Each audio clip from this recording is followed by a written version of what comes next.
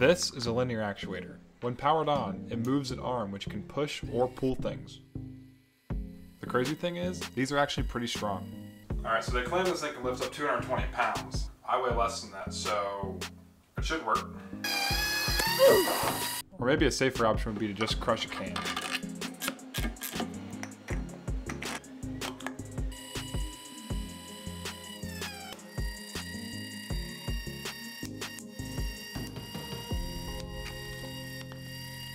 So with how strong these things are, they must be pretty expensive, right? Oh wait, $35 and 2 days shipping. That's pretty reasonable. But where's the fun in that? We're building our own. So first we need to figure out how this thing works. I found some diagrams online, but that requires me to read, which, that's just the worst. So instead I'm just going to take this thing apart and see if I can figure it out. So taking this rear cover off, we can see that there is a series of gears. The first one comes from the motor, and then it gets progressively geared down until it turns this shaft right here. There's also this thick like petroleum grease all throughout this. I'm guessing that's what these seals are right here, to make sure all that grease stays in there.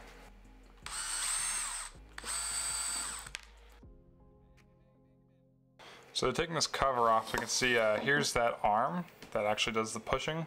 There's a couple limit switches here and here which stop it when it reaches its end of its range of motion. And inside here there should be a lead screw, which is actually what's making this rod go forward and back. We might be able to turn this thing on while it's actually taken apart. This could be a horrible idea though. Let's see if we can make it push out this arm a little bit.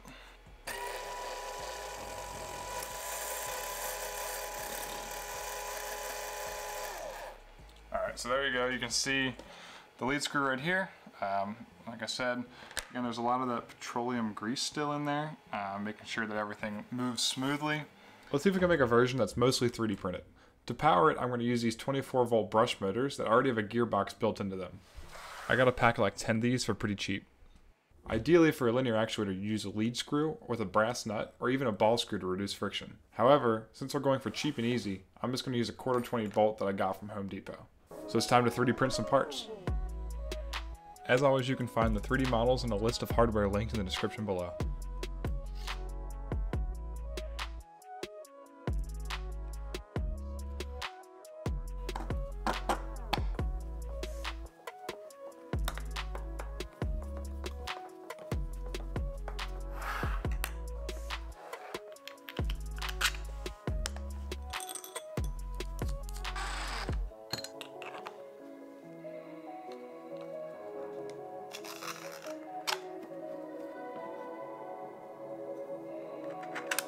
If you want to do this project but don't have a 3D printer, then the sponsor for this video may be helpful.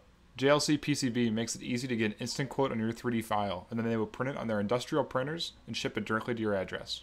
Uploading the 3D file of this linear actuator gives me an instant quote of only a couple dollars, and it is printed on an industrial SLA machine. You can also choose much stronger industrial materials such as PA12 nylon, which is printed on their multi-jet fusion printer. These technologies are still not very available at the hobby scale, but with JLC PCB it makes it easy. Okay, it looks like everything goes together, but let's see if it works. Connecting my power supply to the motor, you can see the actuator starts moving. Flipping the polarity of the power reverses the direction of the motion.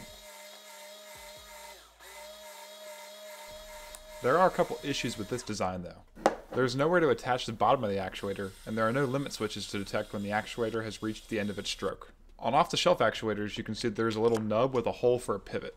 Also, it has a configuration of diodes and limit switches to allow it to stop before the arm detaches or bottoms out. So let's make a second version of this actuator with these changes made.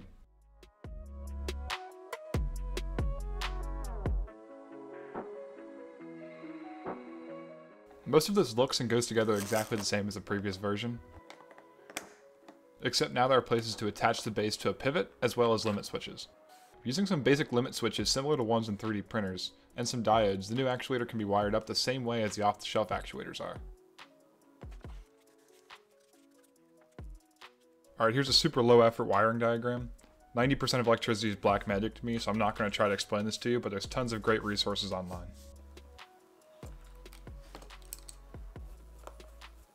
In this design, the limit switches are triggered by the head of an M3 screw that slides in a channel throughout the print.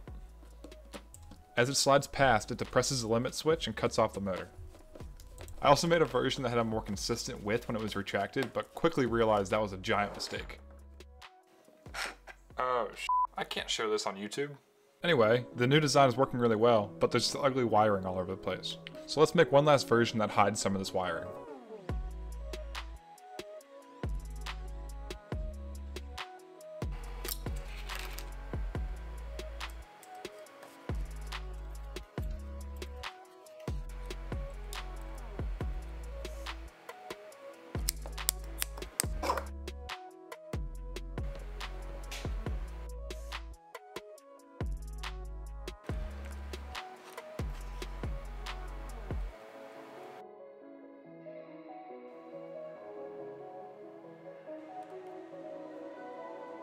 For the gears in this version of the actuator, I'm going to print them using resin. They could totally be printed using an FDM printer, but Sarai Tech sent me their Fast Mecha white resin, which is wear resistant and has very little friction. I mixed it in a 3:1 ratio with their tenacious resin to give the gears a bit more durability. I've been getting really great results with this resin so far, so I would highly recommend it if you have any resin prints that need to be strong and wear resistant.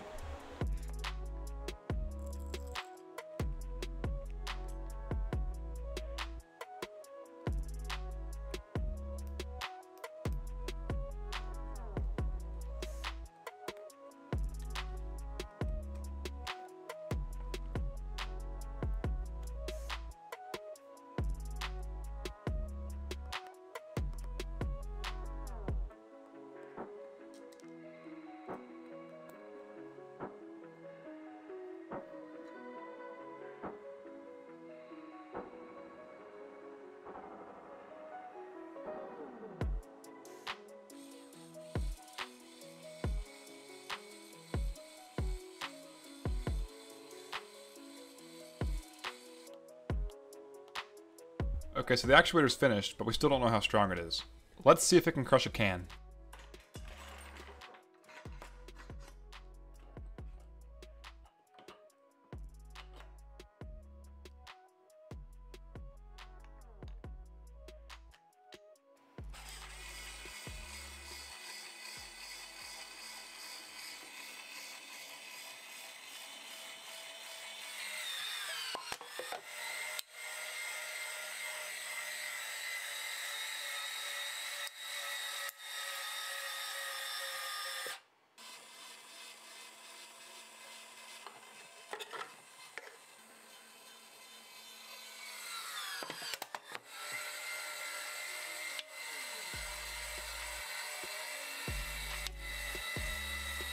Okay, so that seemed pretty easy, but it wasn't very scientific.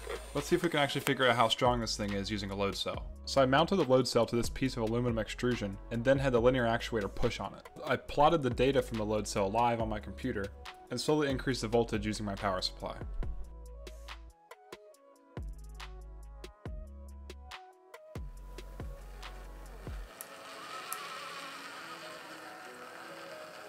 The mount behind the linear actuator actually started slipping during the test, which means we weren't capturing the full force. So I swapped out the cap screws I was using for a proper hex nut. I was able to tighten this a lot more and hopefully get a lot more clamping pressure. Repeating this test again, I got much better results. Alright, so it's holding about 240 or so, 230 pounds. So that 200 and something pounds is about the max capacity of this load cell. So I'm not sure we should really trust any numbers over the 220 pounds or 100 kilograms this is rated for. But I think it's fair to say that this linear actuator can push with 100 kilograms of force. So there it is, we successfully made a 3D printed linear actuator, which has very similar capabilities to a store-bought one like this. And it's really cheap, all off-the-shelf parts, and everything can be 3D printed on a home 3D printer. So if you like this project, let me know what I should do next. As always, I have more projects in the works, so subscribe for that, and I will see you in the next one.